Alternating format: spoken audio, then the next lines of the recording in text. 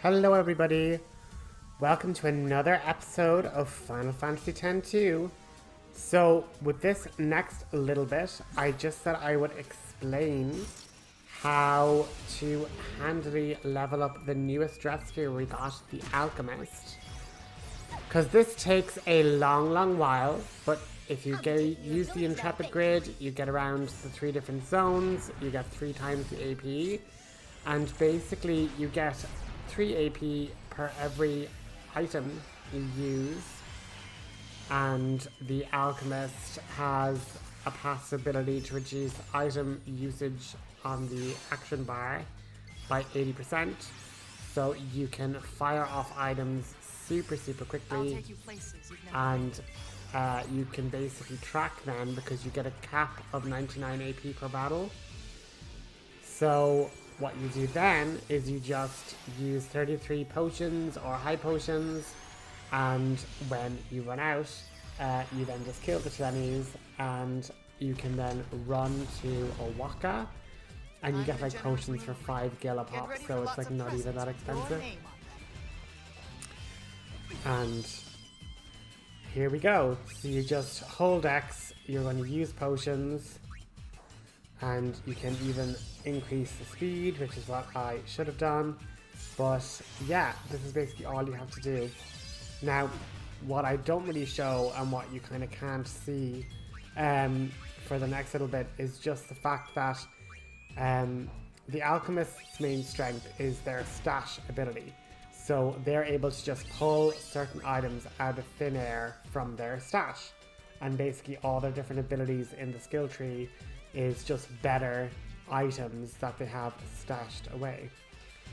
And so as you can see there, Reek just learned the ether, and you just pop on your high speed, use all your potions until they're all gone, and that's the simplest way through it. Now, what I actually ended up doing then was taking each of the girls out of the combat, so only having 1 girl at a time. And so you're just more easily able to like track, okay, that's 99 potions used, that's 99 high potions used. So basically, since you're using 33 potions, you're then able to, you know, get 99 AP per battle, and it takes roughly about 2 minutes to go through your 33 potions. And so you're able to go through 3 sets of that, because you have 99 and you use 33, so you can use 3 sets of that with your potions, 3 sets of that with your high potions. And then that's 6 sets, and then you run and go buy that stuff from Owaka. So you're basically getting 600, you know, just under 600 AP in about 20 minutes to an hour, so it really isn't that bad. And since you can just do this with really weak enemies, you're not like over leveling too much. But yeah, I do this for about an hour or 2 for all the girls to get all their stuff, and then all I simply do then is run upstairs, get to Owaka, and restock and repeat. But without further ado, we will just replenish our stocks and go on into the next bit of the chapter. So we have finally completely completed all the girls' stuff. They have all their abilities for the Alchemist, as they were still on the hunt for certain blue bullets. We will be getting the crown in Gun Mage eventually, and we just have to get some key items for Songstress as well as Paine's ultimate Dressphere. But listen, by the end of chapter 5, when we're getting 100%, we're going to have all the girls' stuff done. But this next bit is actually super easy. It is literally just put on no encounters, put on your high speed, and we are just going to collect a cutscene with news from the Youth League. Thank you. For what? Surely this is the day that you will honor us by joining the Youth League? What an occasion! I have long dreamed that this day would come. Sir! Well, actually, that's not why we're here. Don't worry, the Youth League will give the gold Gullwings a grand welcome. Oh, it's so funny. Like, literally, everyone's just like, oh my god, they're joining us. Political machinations. And Yuna's like, no, I don't want to get political. I just... And then, you know, what's funny here is that if you run beside the Youth League guards, they lower the encounter rate. But I already have it turned off, so I'm like, move out of the way, I don't need you. But literally just run your way down to the ravine, down to the little hidden cave we found in chapter 1, because there is a cutscene we need to watch for 100% and a collectible we need for 100%. But honestly, we are zooming. Like, I think I had such performance anxiety, like trying to get 100% in chapter 1, and just the fear of like, oh god, what if I miss one little thing? What if I, you know, don't get this, that, or the other? And I end up just not getting the 100% completion. But you know what? You know, this is going to be my journey towards 100%. I hopefully won't miss anything, but if I end up being human and mess up something, you know, so be it. I'm not gonna not play the game out of fear of, you know, striking out or messing up something. Is something the matter? But this game is notorious for like having fractions of percentages for certain little clips or cutscenes that make you get like 99.8% and then you don't get the 100. But we're on track so far, so you know, that's good. I know. Why don't you let the Gullwings take on this mission? You'll find the other spheres? On my honor as a sphere hunter. Of course, we won't do it for free. Very well. I leave it in your hands. Here, hold on to this sphere. Thanks! Perhaps this is fate. I don't think so. What does that mean, girl? So we get Crimson Sphere 7. I will do this first thing next episode, but we have to watch that on the airship. So we will watch that later. But it's one of those percentages that like we can get because we collected it. So once we watch it at some point, we'll get the percentage point. Riku, I'll say this once, okay? I consider you friends and I trust you. I even respect you, alright? I would think that it'd be enough.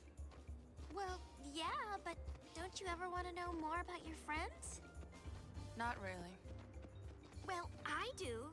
I do want to know more about you. What for? Who cares what happened in the past? There was something. Come on, Paine, you can tell us. What happened? You disappoint me, Yuna. I thought you were above all that. Well, not anymore. I like asking questions. You'll lose friends. You think so? Never mind then. Oh, and I was looking forward to hearing the good stuff. Confessions of a shady past. You're a pain. -4 respect points, Riku. Uh-oh, how many points left? 47. That's not a whole lot, is it? Nope.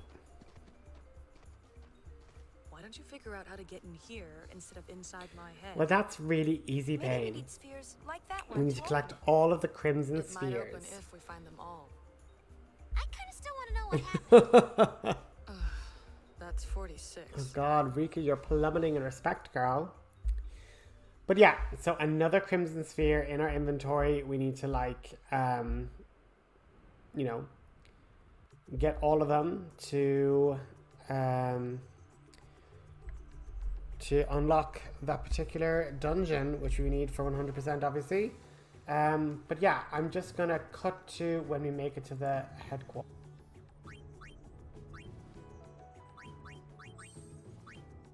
So we've made it up to Youth League headquarters. We get to see Alma. So, is it true that once the Gullwings join the Youth League, you'll be in charge of your own division? Let me guess. Yaibel? Everyone's talking. This story just keeps getting better and better. We just helped out the one time, really. I knew it. I thought it sounded a bit strange. I mean, you seem like the kind of person that decides things on their own and then just does whatever they plan to do. I can't picture you joining an organization or an army or anything like that. Do I really come across that way? Hello? Just as I thought. I've reprimanded Yibel for spreading such ridiculous rumors. It's highly unprofessional. Is highly unprofessional. Thank you, Lucille. Still making the pitch? No, absolutely not. I know that words alone are not enough to sway Lady Yuna's heart. The heart is not moved from without, but rather when the time is right, it moves of its own accord. So poetic, girl. Finding the place where one belongs is by nature a personal journey. Isn't Commander Lucille amazing? Such wisdom! I learned it all from my troops. Excuse us, we have a strategy session to attend. Farewell. Come and see us again, okay? Yeah, we will definitely be back in chapter 3, girls. Do not worry. And as is typical, we have our little respawning chest of awesomeness and awesome. Get a mithril bangle.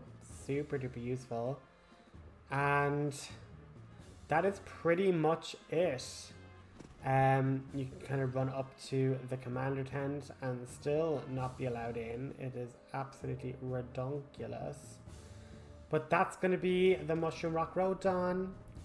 And as I say, we kind of don't really have much left in chapter 2, really. Like, we're going to get another mission done with our favorite stage producer slash, you know,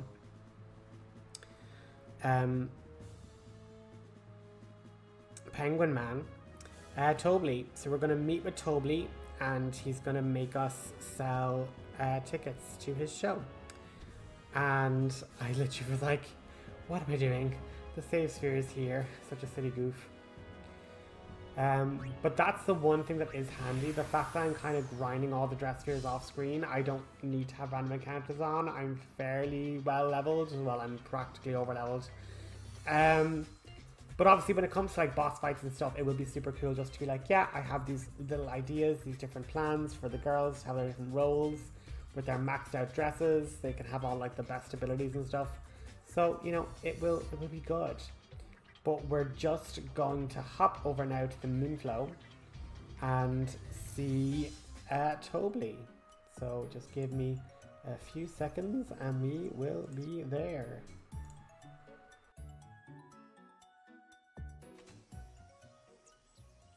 But the tickets aren't selling. We'll end up with an empty house. That's like a full house with none of the people. What do you say? Will you help me sell tickets, that is? I'll cut the base price in half. Just sell, sell, sell for big, big profits. Come on, Uni. Let's give it a shot.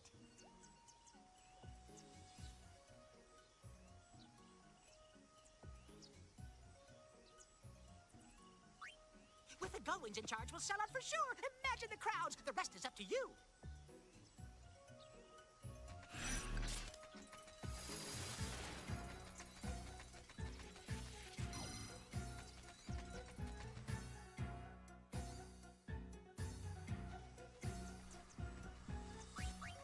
And so we begin our selling of tickets. So just pick all these options. The lady with her son will buy for 1,000. And just pick all these different things, because what's nice is at the end of this mission, we get the profit that we make.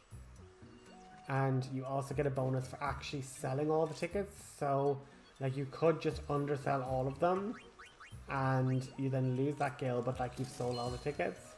But these particular options are basically the biggest bang for your buck that also sells every ticket.